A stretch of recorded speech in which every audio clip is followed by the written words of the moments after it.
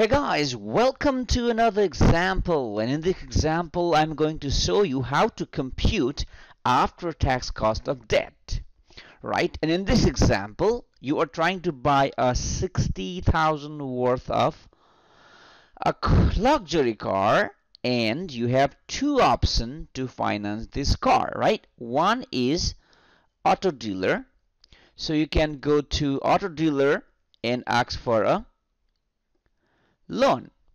And the second option is you can get a second mortgage on your existing home. So here's a second mortgage. And if you go to auto dealer, they are going to charge you 3.75% interest rate. And if you get second mortgage on your home, the interest rate they are going to charge you is 4.62%, right? 4.62%.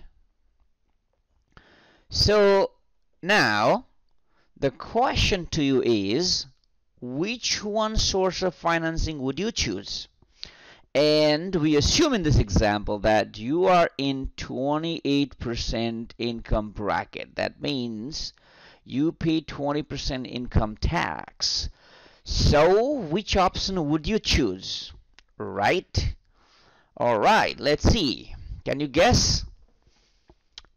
Auto dealer, right? It's 3.75%, way lower than 4.62 home mortgage. Let's see.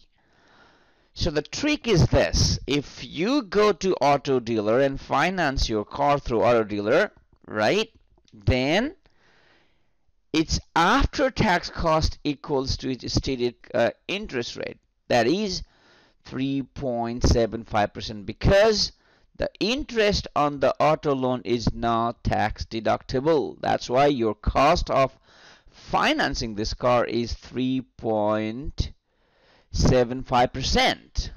What about second mortgage? See here, the second mortgage is a tax deductible. So if your car loan is tax deductible, then what is the after-tax cost of debt then? Here, after-tax cost of debt always equals to before-tax cost of debt times 1 minus tax rate.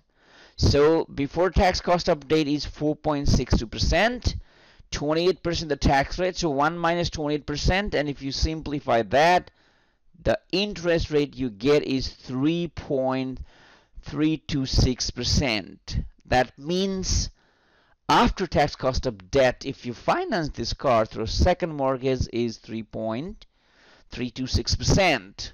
Now it's a BS, right? Which one would you choose? So auto loan costs you 3.75%, whereas home mortgage, second home mortgage loan will cost you only 3.326%, right? So which one would you choose? Nobody's stupid, right? So everybody will choose the second mortgage loan option. That's why finance makes you smart. If you didn't have this finance knowledge, maybe you would not be so straightforward to make your selection. Alright guys, I hope it makes sense. Thank you.